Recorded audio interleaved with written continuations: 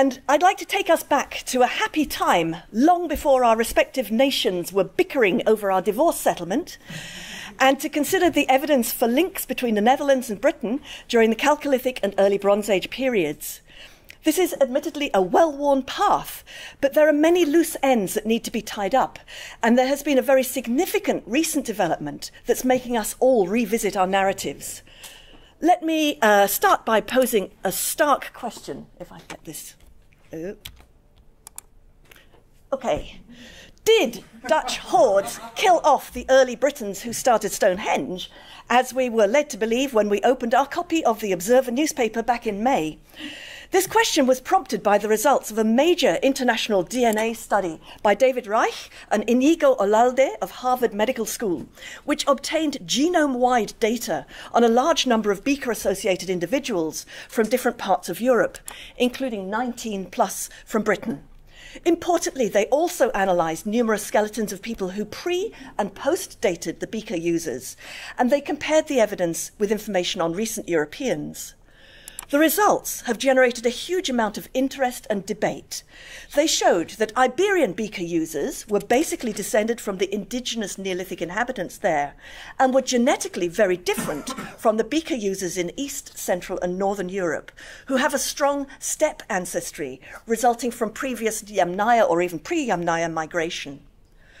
Of greatest interest to this morning session, though, is the finding that British Beaker users showed a very, very strong genetic contrast with the Neolithic inhabitants of Britain. You can see it here in the Y chromosome data for males. This proves beyond doubt that the earliest Beaker users in Britain must have been immigrants.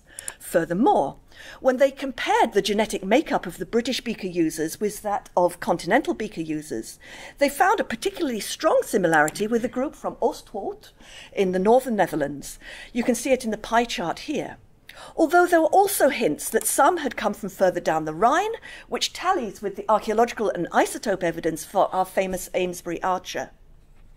The other major finding, looking back at the bar chart, is that while there was certainly some interbreeding with indigenous Brits, by around 2000 BC, people's genetic makeup shows 93% of continental, ultimately steppe ancestry, suggesting a genetic predominance of the continental bloodlines. And this steppe ancestry signature continues to be the dominant genetic signature to this day. Now this, of course, has reignited the century-long debate about whether we're dealing with an immigrant Beaker folk. And not surprisingly, there has been robust discussion about the interpretation favoured by the geneticists, which is one of a massive migration of Beaker users into Britain, followed by a near total population turnover of some kind. The implication is a virtual wipeout. At stake in this debate are issues of scale, causality and effect, not to mention correctness. The genetic results show us that it's now undeniable that there was some immigration, and indeed the early Beaker styles in use in Britain and the funerary conventions and the instances of imported continental objects broadly lend support to Stuart Needham's model for a multi-directional influx, dominated by movement from the Rhine Delta, but including some movement from further down the Rhine, and also probably an Atlantic northern French stream to parts of Western Britain and Ireland, although there aren't enough DNA and analysed samples from France to confirm this genetically yet. And I think we can now revisit the evidence from Scotland and say that the new genetic data lends support to my argument that some early Beaker users there probably came from the Netherlands, as we can see here in Newmill in central Scotland and here in Kilmartin Glen. Okay, next slide. And here in Kilmartin Glen on the west of Scotland. My friend Harry Fawkins has previously taken issue with me over points of detail. He was saying, for example, that the chamber here is twice as big as the ones in the Netherlands. But hey, sea change, folks.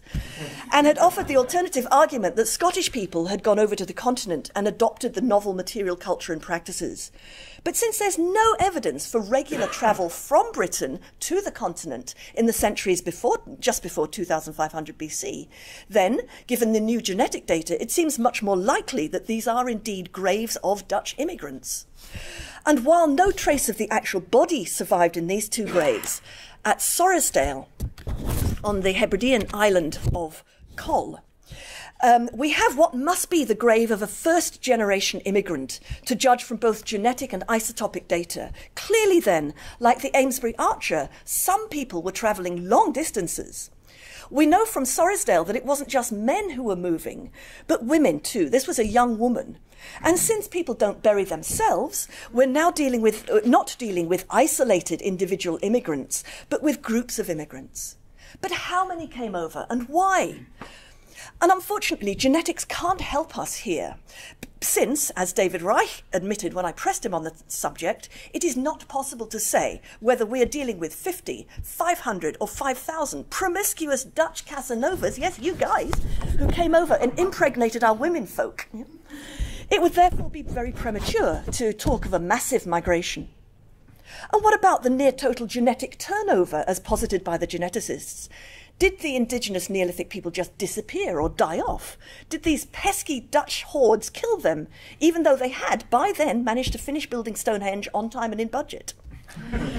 The answer can only be no, since we know that some indigenous practices, such as the building of massive monuments like Silbury Hill, continued after Beaker people appeared, and also some Beakers were deployed in a distinctly local indigenous manner.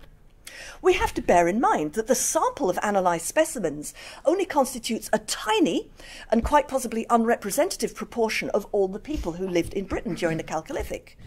It may be that the indigenous late Neolithic practice of cremation persisted, with the remains being scattered and thus archaeologically invisible. Or else it could be that these sexy new immigrants with their funny foreign ways proved to be irresistible to the locals, who welcomed them and interbred vigorously and preferentially. I think that for now, even though the genome data gives some hints as to the overall and marked genetic change in Britain, we need to analyse many more individuals before we can hazard a reliable hypothesis. As for why people came over, the usual range of explanations seems plausible. That is, some were probably metal prospectors, as we know from the Ross Island copper mine in southwest Ireland, and as Peter Bray has suggested regarding the exploitation of copper in Cornwall in southwest England. Some, like the Amesbury Archer, were probably high-ranking men making their heroic Odysseus-like journeys to foreign lands, perhaps drawn by the fame of the solstice celebrations in and around Stonehenge. Others may simply have sought to make a new life elsewhere. But despite decades of discussion on this topic, there's still much to be understood about the social dynamics in the Netherlands and elsewhere around the 25th century BC that led some people to relocate to Britain. This influx of Beaker-using immigrants wasn't the end of cross-channel contact with the Netherlands, of course, and of particular interest is the evidence suggesting continued or renewed contacts in the succeeding centuries. Intriguingly, this pot beaker found in Northern Ireland may indicate continuing arrival of people from the Netherlands, as it wouldn't necessarily have been among the earliest types of beaker to be introduced to Britain and Ireland. And this hoard from Mickdale in northeast Scotland, dating to around 2000 BC, suggests an awareness of fashions, albeit female fashions, in distant Bavaria down the Rhine. Could there have been long distance to and froing? I should add here, by the way, that there is funding available at Edinburgh University for a master's next year for someone wishing to undertake a critical comparative study of Dutch and North British beakers.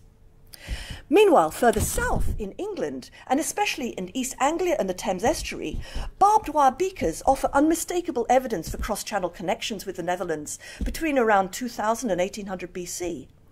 And yet there has been precious little said about the nature of this connection, beyond David Clarke, way back in 1970, seeing it as another wave of immigrants. If it wasn't another influx of new people, and heaven knows we do not want to go back to the bad old culture historical days when every novelty was interpreted in terms of invasions, then it's hard to understand this connection specifically in terms of exchange networks associated with the flow of metal, since East Anglia was not, as far as we know, a key hub in the flow of metal. Or was it? Once again, this is a topic that would benefit from closer attention. But as far as developments elsewhere in Britain from 2000 BC onwards are concerned, it certainly does seem that likely that a major driver of cross-channel links was the flow of metals, and in particular tin, from southwest England. I've argued elsewhere that the know-how to make faience by combining these rather unpromising-looking ingredients is most likely to have been acquired in Britain through long-distance contacts with metalworkers in Central Europe who seem to have been importing English tin from as early as 2000 BC.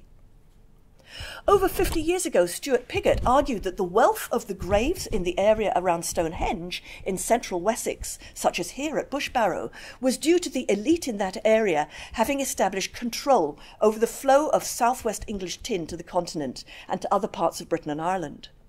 While Stuart Needham has debated this and has emphasised the importance of other sources of power, including control over the ceremonial activities at Stonehenge, nevertheless, it seems hard to deny that monopolising the metal flow was probably a major factor in the power base of this well-connected elite, especially given the rarity of rich contemporary graves in the tin-producing areas of the southwest. In other words, the folks who were producing the tin weren't benefiting from it. The way that the inland Wessex elite chose to express their cosmopolitan sophistication was by emphasising their links with their counterparts in Brittany. And it's also possible to interpret the changing pattern of elite geography that we see with the development of Needham's Channel maritory sometime in the 18th century in terms of a shifting pattern of control over the flow of tin and possibly other metal. Now it was the elite living closer to the coast, not just in Wessex, but all along the Channel on both sides, who were becoming rich and powerful, sharing a vocabulary of esteem, a set of drinking equipment and social conventions across and along the Channel. It's like a vision of an EU common trade area. And if we were in any doubt about the importance of tin at this time, the recent discovery of a set of jewellery from a waterlogged kist on Dartmoor reminds us that this precious material featured prominently in the elite display at the time. And we know that tin was deliberately added to the faience beads made in Britain at that time. While tin may well have improved the shininess of the glaze, it was mostly there as a statement of wealth. It was the conspicuous consumption of a valuable resource, and probably a boost to the magical amuletic powers attributed to faience. And it's during this period that the composite necklace found at Exlo and the handful of other faience beads found in the Netherlands made their way across the Channel from southern England. As argued in my Paleohistoria article way back in 2006, most of the components in this necklace had probably originated in southern England, including the beads, single star here, reused from an old amber spacer plate necklace, with the double stars are Netherlands amber that was added in the Netherlands. Also from southern England came the faience beads, the tin beads, and arguably also the sheet bronze tubular bead here. And this is an undeniable material expression of the close links between our countries around 1750 BC. And as Lisbeth Teunissen has explored other aspects of these links here, including the use of cinerary urn types that are shared across the Channel in Wessex. We are not talking about groups of immigrants here, but rather with communities that interacted as equals, and who chose to materialise their links in the artefacts that expressed their identities and their affiliations so clearly. Others have explored subsequent cross-channel contacts in excellent publications such as this, and we shall be hearing about these later in this session. But I just really want to end by saying that trading with our continental chums and friendly interaction as equals has a very long pedigree, and our current politicians mess with this at our peril. Cheers!